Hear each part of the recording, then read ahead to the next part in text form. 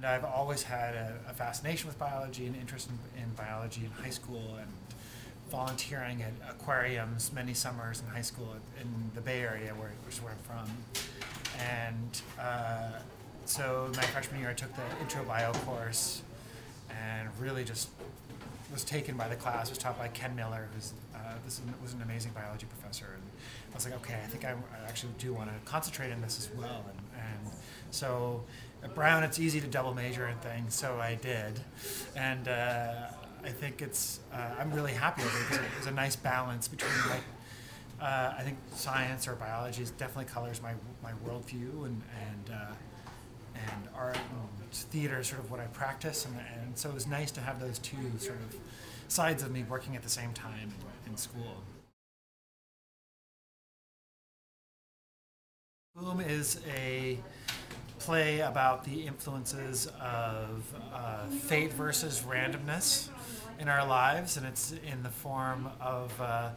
play about a marine biologist named Jules who posts a Craigslist casual encounter ad for intensely significant coupling, and he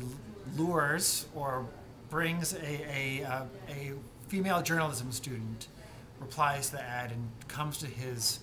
suspiciously well-stocked subterranean biology lab / apartment for what she thinks is going to be sex, and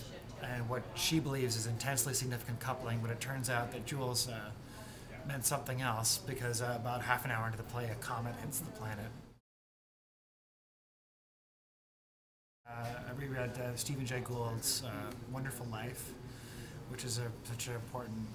I think, that his sort of theory in there of punctuated equilibrium and the idea of evolution happening often in these big bursts of change sometimes, as opposed to just a steady change over time. That really affects the structure of the play, and because all these characters have these things where things just their worlds change and they have no control over it, and they're basically forced to either to adapt or die. In DC, there was a production at Woolly Mammoth Theater, and they actually brought in a whole panel of scientists doing a talkback related to the show. They were all like NOAA, marine biologists and scientists, and so I feel like I got the seal of approval from them as far as all the specific things I was talking about in the play. So, yeah, I think they've enjoyed it.